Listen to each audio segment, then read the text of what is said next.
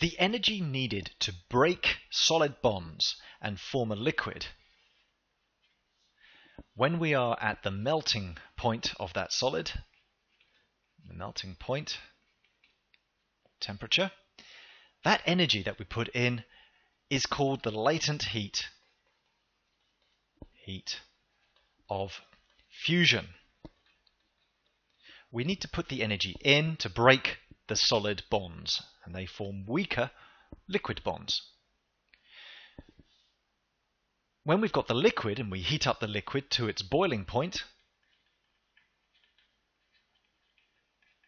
in degrees Celsius, then any further energy we put in is used to break the liquid bonds and form a gas. That energy that we put in to break those liquid bonds is, wait for it, the latent heat of vaporization. It's actually got just an O, vaporization. Latent means hidden, so the energy is hidden in the bonds, and we form a gas. So for this situation, we were heating up. We were heating, adding thermal energy. And so we were breaking bonds. Breaking bonds. But what if we were cooling? What if we were cooling a gas down to its condensation point or its boiling point, where it's going to condense to form a liquid? And then we cool the liquid and it gets down to the melting point of the substance and it becomes a solid. What happens then? Well, when we do that, then cooling the gas down, the liquid bonds form. And when bonds form, that's when energy is given out. So the latent heat of vaporization is given out when we cool a gas down and we condense it. And so this way, we're going to be cooling and we're going to be making bonds. Making bonds. Energy is going to come out. When we cool the liquid down and it starts to freeze, then we're making solid bonds. And energy will be released. That energy is called the latent, hidden heat of fusion. And that's the idea of these two phrases. All about making and breaking bonds. So let's take a look at this flashcard. We've got a graph of temperature versus time for ice, heated from 0 degrees Celsius. That's its melting point. Use the graph to help you explain the latent heat of fusion and the latent heat of vaporization, using the idea of molecules or particles. So let's see what we can do to just clarify this. Okay, so here we've got the ice at 0 degrees. This is ice and water in a kind of transition phase. And we'd actually call that a phase transition. So at 1, we've got a transition, a phase transition from the solid ice, and we are breaking the bonds of the solid to form a liquid.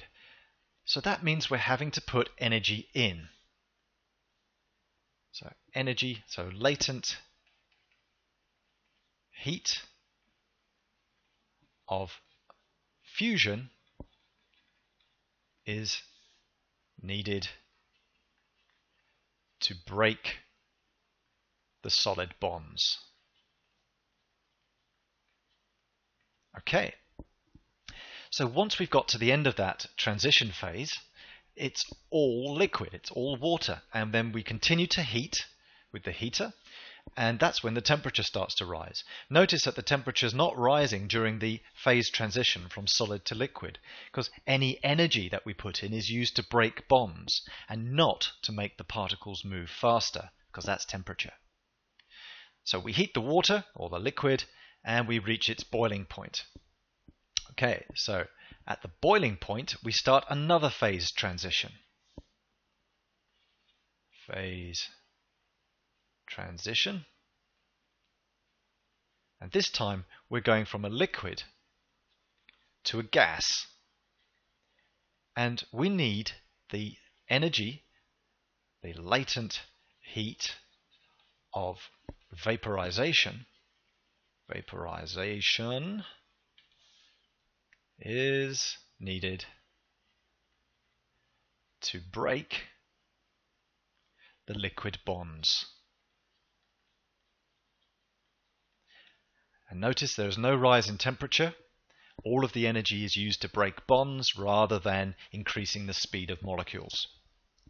And then we have a gas. So up here is fully gas, up here is a liquid, phase transitioning to a gas. Here we just have a liquid being heated, and here we have a solid phase transition to a liquid as we melt it. Now this process can happen in reverse, and if we go in reverse and we cool the gas, then we have the phase transition from a gas to a liquid. Now instead of having to put energy in, energy will come out as the liquid bonds form. And an example of this is if you are unlucky enough to scald yourself on the steam coming from a kettle. That's water vapor gas condensing on your hand to form water, a liquid. And it releases energy as those liquid bonds form, and that's what can really, really burn you and injure you, as well as the high temperature. Going further, and we're cooling the liquid at the melting point or the freezing point, we are forming solid bonds. And as you form bonds, then energy is released. So this way, we are breaking bonds. Breaking bonds, and we're having to put energy in. This way, we are making bonds. Making bonds, and energy comes out. Break bonds, energy in. Hope that makes sense. See you in the next flashcard.